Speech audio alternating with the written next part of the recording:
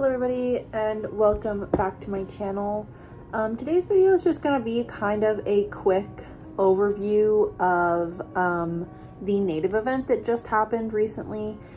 I don't feel like there was as many announcements this time around as there was during the last native event, but I did still see a few things that I really liked. So I wanted to talk about them and share them and kind of just show them to you guys and get your thoughts and opinions on them, because I think there was some pretty good ones this time around, just not as many. But yeah, and then just kind of as a little like side thing or an extra little piece, I will also be sharing the Smilefest announcements that I was personally excited for. So I won't be going over all of the Smilefest announcements, just the ones that I will most likely be pre-ordering or will be interested to see how they turn out. But yeah, so without further ado, let's just get right into it. I think for the native stuff, I might also just kind of talk about the things that I'm personally really excited for, or the things that I thought turned out really nicely. I'm not going to go over everything just because I don't want this to be a super long video. It's kind of more of a chill, quick video, if that makes sense. So yeah, I'll probably just be touching on the things that I'm personally quite interested in, which there was still a lot. So this might still end up being a little bit on the longer side. But the first thing I want to talk about is this figure here. I will make sure to put a picture of each figure that I'm talking about on the side of the screen. So I'll actually move this over a little bit. So I will make sure to put a picture of the figure here. That way you guys can get a good look at it. I won't be doing the screen recording like I did last time, just because I feel like it's a little bit easier to just edit a picture in. So I'll be doing that instead. I apologize, I won't know the names or the artists for all of these figures, but I will do my best to link all of the My Figure Collection pages in the description if I'm able to. That way, if you're interested in it, you can get a better look at those and also add them to your wish list on My Figure Collection if you want to do that. So this first one here, I just really like the whole composition of this figure. I think the pose is really cute and the base is a little bit more unique than what we usually see, so that's always nice. And then I really love the colors of this figure. She is a tan skin figure, but I think the tan skin goes really nicely with the very pale white clothes and then the nice vibrant pops of blue. I do believe this is also from a series or a set. There is another girl who I believe is Nora, I think that's what the figure's name is, and she has a very similar vibe with the cat ears and whatnot, but she is blonde and I think her outfit is black, if I'm not incorrect. I'm not sure of the artist on these, but I do think they are pretty cute. I don't know if I will pick her up, but I do quite like how she turned out. I think we had the uncolored prototype last time. And then next up, I will go ahead and talk about this one. So this is I think this is supposed to be Lilith Bacon. It's the pole dance version though. This is going to be by Asanagi, one of my most favorite doujin artists.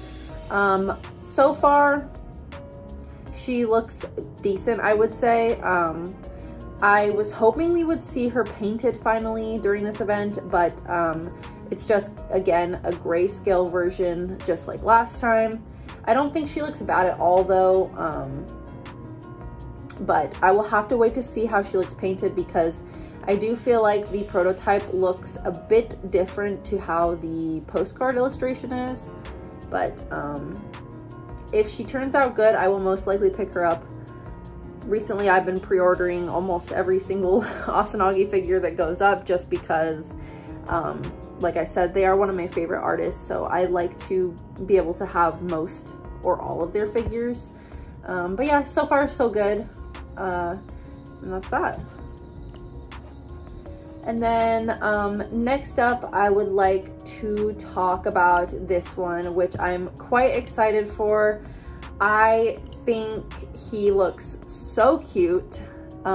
It's supposed to be a femboy character, And I love it so much. You don't see male figures very often, and especially not male figures that are more feminine, and that's personally what I prefer. I like very pretty, very angelic, very ethereal, feminine male figures, but you don't see that very often, let alone male figures at all. So I will most likely be pre-ordering this one as long as the paint job turns out good. I love the little peace signs. I'm a sucker for the peace signs and the very cheeky smile. So I'm really hoping this one turns out good because I think it does look very, very cute. Let's see, what else do we have? Oh, this is another one that I'm quite excited for as well. We only had the gray prototype last event, but this bunny girl is finally painted. She is a futa, and I think she turned out stunning. I'm so excited for her to go for pre-order. I'm hoping she'll go for pre-order soon, since she does look pretty finalized in the photos that I've seen of her. And the selling point mostly for me on this figure is her face. I love her face. I think it is so stunning. I love her shark teeth and her little, again, with the peace signs. I can't get away from it. I love the peace signs. They're so cute. And honestly, just the coloring on the face looks super crisp and just really good. But yeah, so hopefully she'll go up for pre-order soon, because I definitely will be pre-ordering her as well. Another one that I am quite excited for, and which if she turns out to be a 1/4 scale, I will definitely be pre-ordering her, and she will be my very first Magic Bullets figure.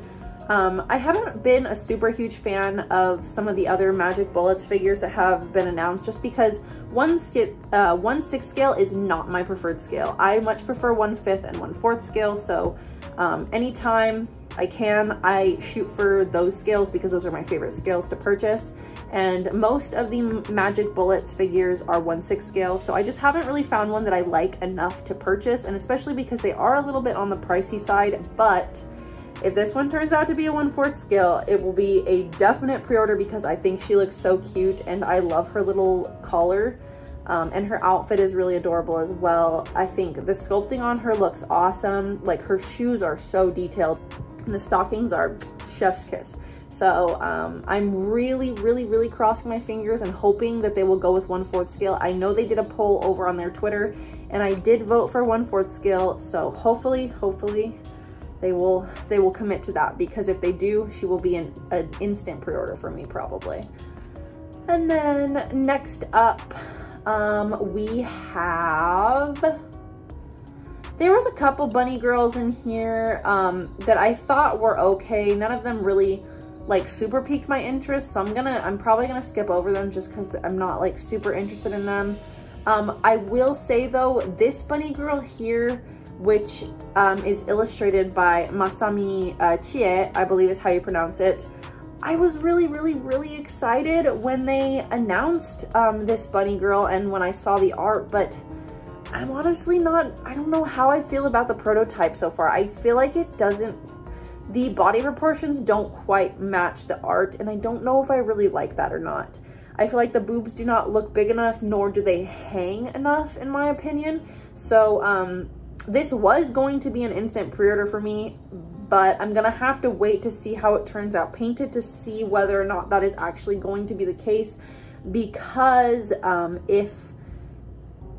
I don't know. If she looks really good, I will still pre-order her, but I am a little disappointed with her sculpt at the moment, so it's kind of up in the air for this one. I did think this bunny girl was really cute here. She's like, I think supposed to be a police girl, but she's got like a little blindfold on. And I think what I really liked about her overall was the paint job on her bunny suit and her like stockings and whatnot. Or I guess those are boots, I think, thigh-high boots. It looks like that kind of wet latex material, and I like that a lot on figures. So that's kind of why I liked her a little bit more than some of the other bunnies I saw, but I don't think I will pre-order her. I just, she just kind of caught my eye a little bit. And then, oh, this one, I probably won't pre-order her just because I feel like she doesn't really fit with the rest of my collection, but I do quite like her little outfit. I think it is very cute, and it's giving kind of like cowboy vibes. And I love her like little bikini top. They look like stars. It's the typical like leg pulled up pose. I don't know what that's called, but it was pretty popular for like a couple months and then it kind of just died off. I think people were getting kind of annoyed with it, but I do think this figure is quite cute, and I think the details of her sculpt look pretty good. So I don't think I'll pre-order her, but maybe, I don't know. And then what do we have next here? Ah, yes. This is gonna be another Asanagi girl, and this is actually going to be Keita Onozaki's sister, I believe, or just like they're supposed to be paired together. They are both ninja girls. I'm not gonna lie, I think I like her design a little bit better than Keita's. I just think she looks so cute. I love her face so much. She looks adorable. Just very, very endearing face, and I love her long hair as well. I think honestly, which is hard, I don't know how, but it seems like she's got bigger boobs than Keita, and Keita has huge boobs, so that's an interesting little thing there. She has very, very voluptuous thighs too, so you know, I love me some thick thighs and booty, so I quite like her design, and I'll be very excited to see how she turns out painted. I have no doubt she'll turn out pretty good. And I think I'm gonna display these two girls next to Saki, since they all kind of have a similar vibe as far as their clothes go, like their clothing goes, because it's very kimono-esque despite being rather skimpy. So yes, I think they all look pretty cute, and they all have darker colored hair, so I think they'll look pretty good paired together. Next up, so I don't know if I'll pre-order these two, but I do quite like them, and I think they're pretty cute. It's just two bunny girls, and I particularly like the bunny girl that has the white hair with the red streaks. So I may not pre-order both, but I might pre-order at least one of them. But I don't know, because I think I will be tempted to want to pre-order both of them so I can display them with their chests squished together, because that was kind of one of the things that I liked about this figure, is that you can display them like that. But again, I think I will just have to wait to see how they turn out painted to decide whether or not I actually would want to pre-order them. But I do also quite like that they are a little bit on the chubbier side. Like again, you don't see that very often, so when you do, it's always a nice little thing to see. Next up, we have this one, which again, I don't think I'll be pre-ordering her, but I did quite like her design. She's supposed to be like an elf girl, and she's got like a little potion in her hand, but it's definitely very feet centered. So if you're into that, this is the figure for you. If you like feet and you like elf girls, this will probably be an insta pre-order for you. And I just really like the color scheme of this figure. It's a very soft and pastel and just very, very pretty. So yes, that was another one that kind of caught my eye a little bit.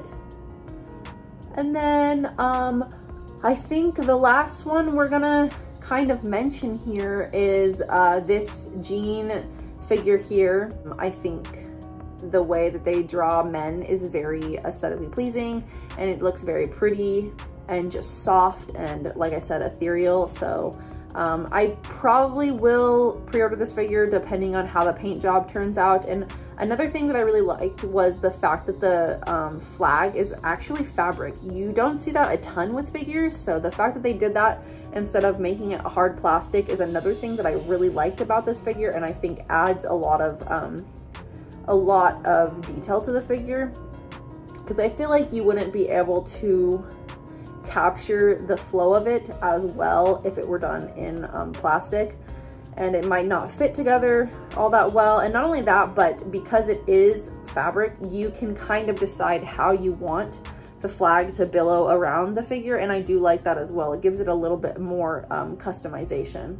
So I'll be interested to see how this turns out painted as well, because if it turns out good, I will most likely be getting it. That's gonna be everything for the native announcements that I was excited for. Oh, actually, I will mention this one just because I love my cat girls. I love them a lot, and this is a binding figure.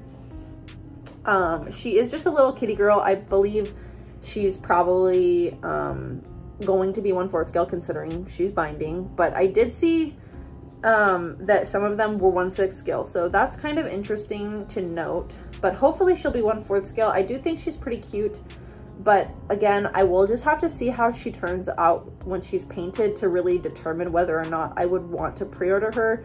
I feel like it's kind of hard to tell when all you're seeing is a grayscale because there's no depth, there's no shading, there's no colors that really bring the features of the character out. So it's kind of hard to tell when it's just an unpainted prototype whether or not you like it enough to pre-order it. So a lot of these are kind of on the fence for me, and I'll have to just wait to see how they turn out before I really decide whether or not they'll be worth pre-ordering. But I feel like depending on her color scheme, she might look good next to the other cat girl that I have from binding.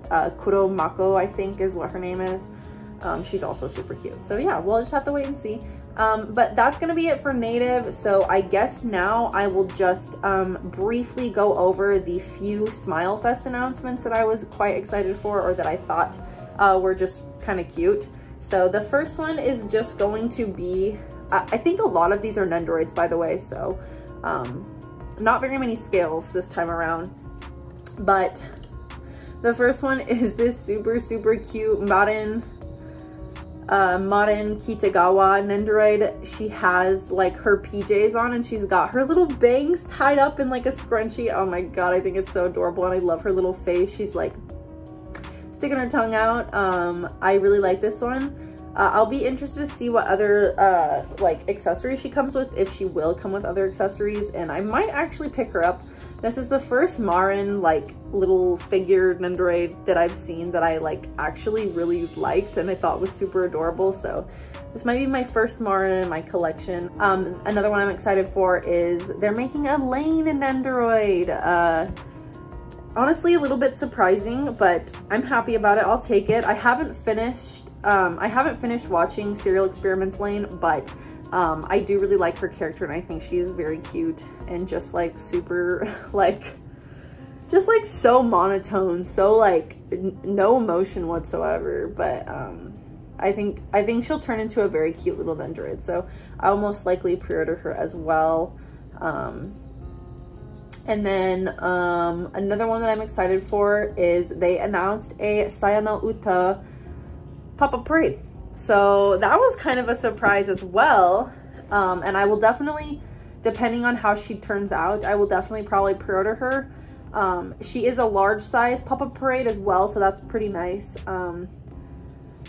I will be happy to see if they continue to make some more figures of Saya, because the one figure that they do have of her that is like actually really good is freaking expensive, like super expensive.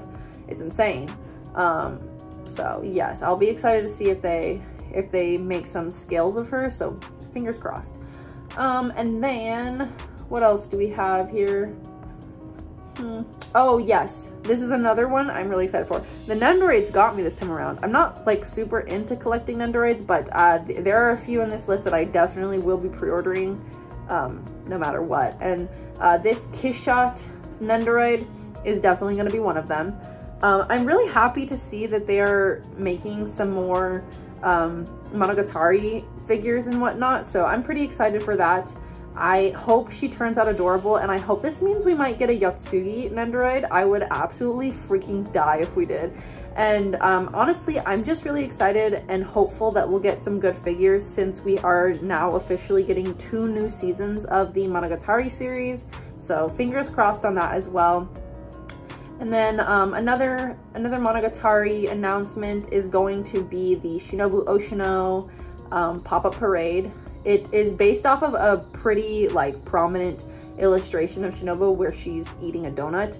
I do think it is pretty cute. I'm not a huge fan of the pose with the way her like feet are positioned. I think it looks a little odd, and also like you're gonna twist your ankle, but yeah, sure. I don't know. I might pre-order this one depending on how it turns out, but it's definitely not my most favorite Shinobu figure ever. So I might pass on this one to get something else.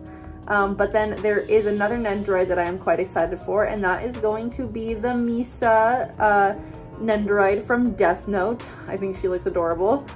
So I'll be very excited for that as well. I think it'll definitely be an insta pre-order for me. And honestly, hopefully that means they'll be doing some more scale figures for Death Note as well. I would kill to get a good Misa scale figure, but I don't think there was anything else on here that was gonna be like an instant pre-order for me, but there were a few things that I did like the way they turned out, and I thought they looked really nice. So let me see if I can find them. I think it was just this Hatsune Miku Eternal Stream figure. I just think the details on this are really nice. I don't typically tend to collect Miku figures just because I'm not like super into Vocaloid or anything like that, but I really do like this one, and the quality looks absolutely stunning. So depending on what her price point is, I may opt to pick this one up because I do want kind of a more standard Miku in my collection. So if I'm gonna have a standard Miku, it's probably gonna be this one. The details on this look absolutely like stellar, amazing, and the paint job looks phenomenal. So yes, depending on her price point, this may be my one and only like real true Miku figure. So we shall see about that. I know I pre-order a lot of Miku figures and I end up canceling them because I decide that I don't really want them that much, but this one is really truly stunning. So I think that's gonna be everything. I'm sorry I couldn't go over everything for you guys, but I just feel like it would have taken way too much time, and I don't really feel like it's beneficial for me to talk about figures that I'm not interested in or that I don't really know much about, because then it's just me rambling about randomness that doesn't really make sense. So that's why I just opted to talk about the ones that I'm personally really excited for. But please, please, please do leave a comment letting me know what you saw and what you might be excited for, because I am interested to know. And as always, if you like the video, leave a like, a comment, maybe subscribe, and I will catch you guys in the next one. Bye.